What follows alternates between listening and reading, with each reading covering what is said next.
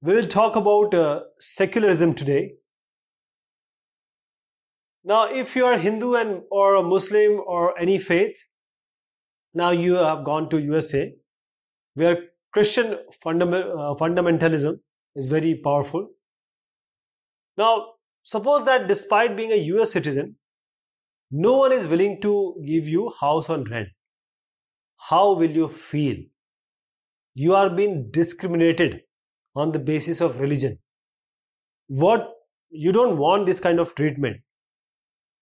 You can retaliate, you will feel bad, you will feel low.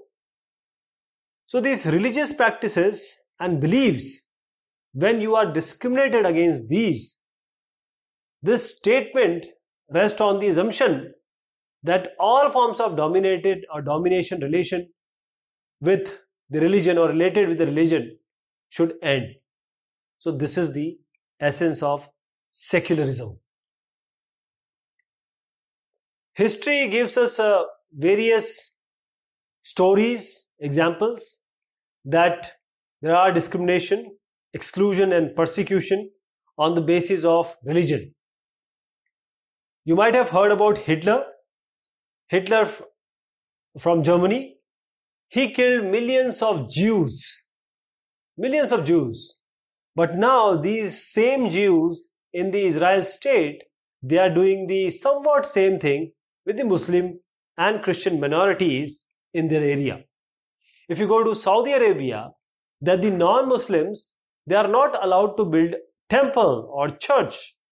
They can't even gather in a public place of prayers. So in these examples, the members of one religious community, they either persecute or they or discriminate against members of other religious communities. So the act of discrimination takes place where one religion is given official recognition by the state on the expense or at the expense of other religion.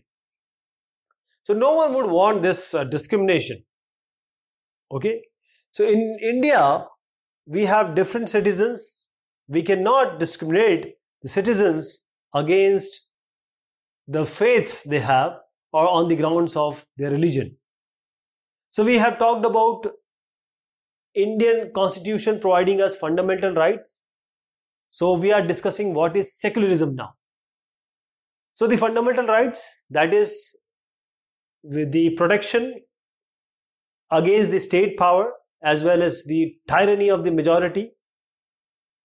The Indian Constitution also allows individuals a freedom to live by their religious beliefs, practice as they interpret these. Means they can interpret also in different way. So all these keeping in mind this idea of religious freedom for all, India has adopted the strategy of separating the power of religion and power of state. So secularism refers to this separation of religion from the state. So you have Indian state, you have religion. So religion can be Hindu basically Sanatan Dharma, and Islam and Judaism, Christianity. There are so many. But Indian state, it is thought that the separation, there has to be clear separation between the state, that is the government, and the Indian state, or anything which is called the part of or machinery of state. It has to be kept away from the religion. So why it is important to separate the religion from the state? What can happen here is, see, I'll just give you an example, then you'll understand. We have, say, a majority, say in India, majority is the Hindu Dharma, Hindu following population. The minorities are Muslims, the Christians, the Buddhists, etc. Now this can happen that always the state, if it is promoting certain religion or the majority are having one religion, they will always try, there is always a possibility that these religious minorities are, you can say, they are stopped They are discriminated, they are marginalized on the basis of religion, and these, they get all the powers also, and they get all the benefits also. So this is very important to separate the religion from the state. The other reason is that this, from the state in democratic societies, we also need to protect the freedom of individual to exit from their religion, embrace another religion, or have the freedom to interpret. So if someone wants to change their religion, someone wants to adopt some other religion, or someone wants to interpret the religion in their own terms, this is also possible. For example, I will give you an idea that untouchability was there. Okay. Now, if the people from this community only, they might not have thought that untouchability is bad, or the sati pratha is bad. Raja Ramon Rai, he was following Hindu Dharma, but he thought that this is not the good one. This is not the good thing. This is actually the disbelief. So they can interpret also in their own way. They can have a resistance from their own fellow members, but the state says that the interpretation of Hinduism or interpretation of their own religion is allowed. So why is what is Indian secularism? See, the Indian constitution mandates the Indian state to be secular.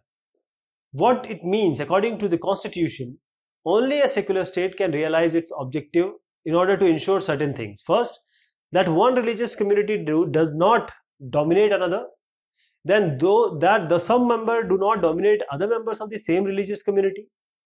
And the state does not enforce any particular religion, nor take away the religious freedom of individuals. That is, see, first, one religious community, say it's a majority community and there is a smaller community. The religious community does not dominate this one. Then there can be one community inside this community. So some members do not dominate the other members of the same. These are minority. That means the minority in the majority, that they are following the same belief, but the members do not dominate the other members of the same religious community. And state cannot say that follow this religion. State cannot say do not follow this religion. So there are certain things how Indian state works, because there can be domination. So first is, I'll give you one by one. First is that state distance itself from religion. That means the Indian state is not ruled by a religious group, nor does it support any religion.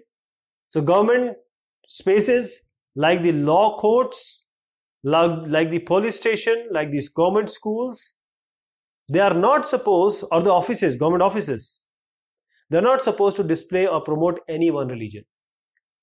So one day what happened, this is a government high school, this is a proper government school. So some students said that we are having next month we have some big religious festival, let us celebrate it. But the teacher said no, this is a government school, everyone comes here, you can go to your house, because religion is your personal belief, then you can just go and celebrate. But we will not allow, or this is not good to do this in the school, because this is a government school. But see, government school cannot do anything which support or promote any religion or display any religion. But the private school they can follow any religion, they can they can allow any religion, or some prayers also can go on. So this rules does not apply to private school, but in government school they cannot promote any one religion either in their morning prayers or through religious celebration.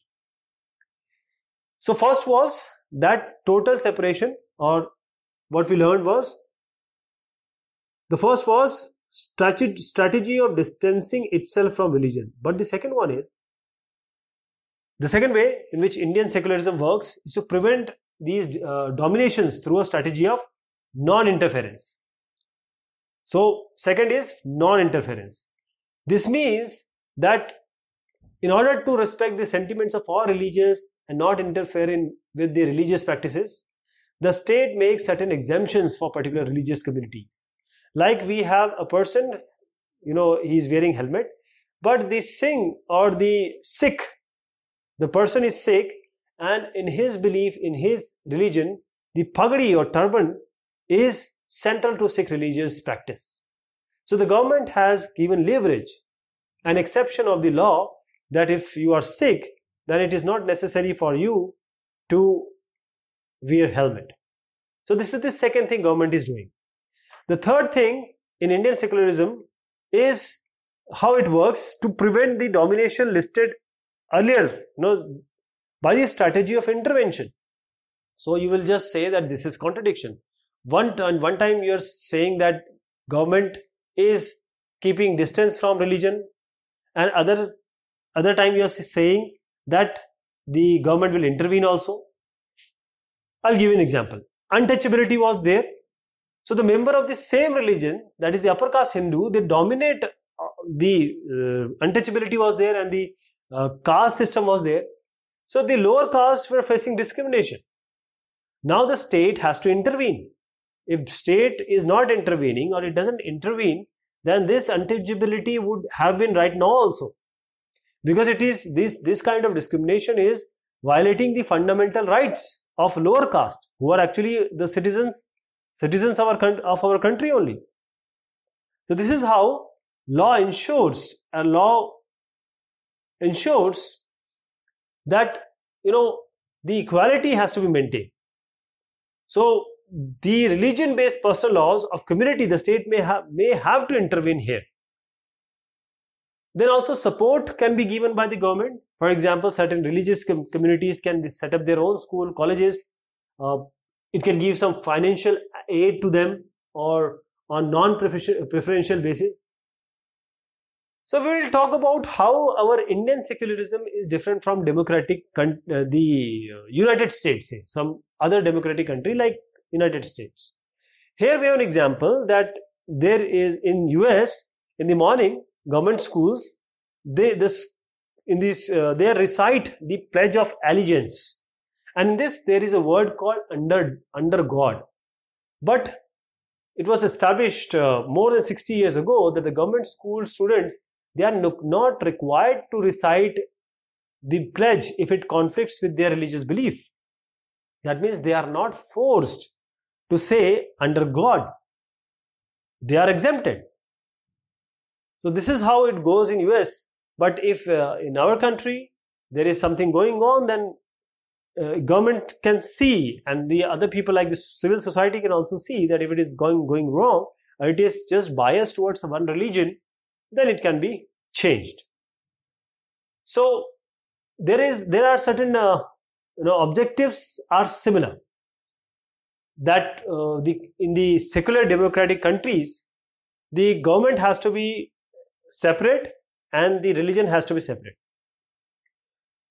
The First Amendment of US Constitution prohibits the legislature from making laws respecting an establishment of religion or prohibiting the free exercise of religion. So what does it mean? Establishment is that legislator cannot declare any religion as the official religion of the country, and they are not giving any preference to one religion. So in USA, the separation between state and religion means that neither the state nor the religion can interfere in the matters of one another. So let me tell you again that in US, the state and religion cannot interfere in state cannot interfere in religion.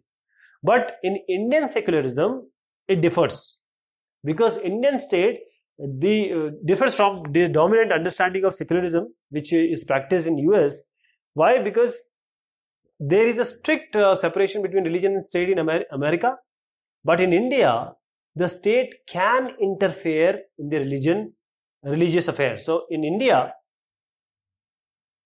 state and religion, so state can interfere in the religion. So Indian Constitution, if we say we have already abolished the untouchability, that is how the Constitution intervened, the government intervened, the state intervened, and this is how we got rid of the untouchability, sati pratha. There are so many things which are better now. So Indian state is secular, works in different ways to prevent the religious domination. The Indian constitution guarantees the fundamental right that are based on these secular principle also, but still there are certain things going on, violations are there. But we need to tell people, we need to make we must understand that if we are majority, like if you are a majority, like if you are elder brother and you have a younger brother, now it is your responsibility to take care of the younger brother. If he is facing any problem, you will understand him, you will try to help him. But if this younger, you on the basis of, say, you are elder, that is you are in majority, and the younger in minority or following some other thoughts or faith, then you cannot just discriminate or marginalize, or you do something unjustified to him. So this is always the responsibility of the majority to take care of the minority, and this is the crux of the secularism. I'll just give you an example. In February 2004, what happened? France passed a law banning students from wearing any conspicuous religious or political sign or symbols like the Islamic headscarf, the Jewish skull cap, or the Christian crosses. But there were a lot of resistance from the immigrants, because they have come from Algeria, Tunisia, Morocco. Those were the colonies of France only. So the France actually witnessed a labor scarcity. So sometimes, because these were the labors only, Algeria, Tunisia, Morocco, they come to France to work. But because they were not allowed to follow their beliefs, they just went away, or they don't come to France. Only few people would come. So the labor crisis was there. So sometimes you make law and you end up with certain problems. So this is all about secularism. Thank you so much. Take care of yourself.